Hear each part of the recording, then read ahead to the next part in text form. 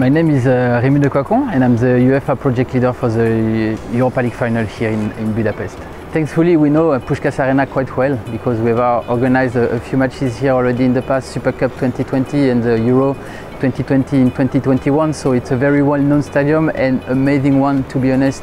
It's one of the best that we can ever have in Europe. From UEFA side we are about 200 persons, including the broadcasters working at the TV compound. We have also approximately 30 persons from the LOS side, the local organizing structure involved in the overall operations. We also have the fan meeting points that will be welcoming the supporters prior to the match. We have the fan festival and also a lot of operation at the airport, so that's why it's important to keep an eye and keep the big picture at my level. So yeah, for this year we have all the fan festival taking place here in Heroes Square. As you can see, it's one of the most greatest location in the city. As you can see behind me, there's a main stage going up, so we have lots of music content, so not just for football fans, lots of different entertainment happening.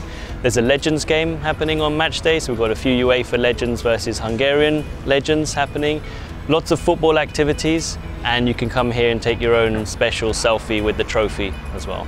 Your event is as good as your suppliers and your team. We've got some very good members of our team at UEFA, but we've got excellent suppliers who help deliver world-class events across all of the UEFA club finals that we host. Without these guys, without the collaboration from the host city and the experts we have in those host cities and the federation, none of this really could happen without them. So we have a team of 6 on site for the media operations, which is 2, myself and a colleague overall responsible for the facilities and the operations. We have 2 responsible for accreditations and the media service to make sure that the media get in. And then we have a dedicated venue media manager, so that's some person who's working with the team. So one is working with Roma, one is working with Sevilla, and they work together with the press office to ensure that the interview requests get fulfilled. So that's the liaison between the broadcasters and the team press officers.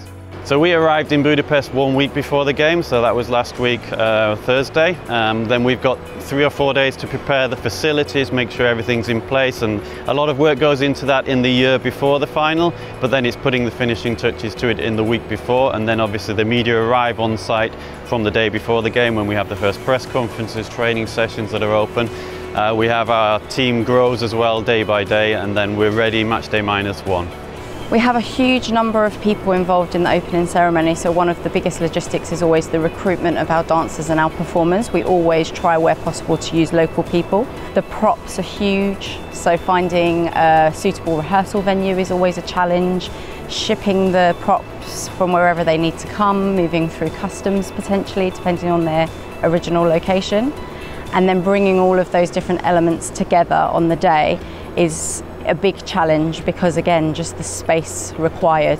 There aren't many full-size football pitches that we can use for our rehearsals. We have about 200 people that in a very short time frame need to put all the pieces together, learn a choreography, understand their stage movements, and then be ready to be rehearsed on the pitch. Already the fans are excited because kickoff is almost happening, and on top of that, we open the crest, they can see themselves within the crest themselves, and yeah, you hear it, you feel it, like I have goosebumps all the time, it's like roar, they really get excited about it.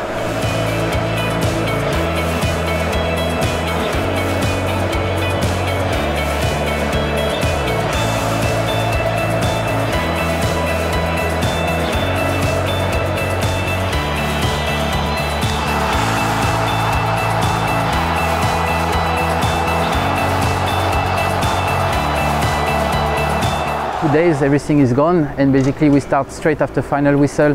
We remove the cup ceremony, we take it out, and we start removing also all the signage, branding that is all around the venue itself already overnight to make sure that within 2 days or 3 days maximum we are out of the venue and we can focus already to next year final.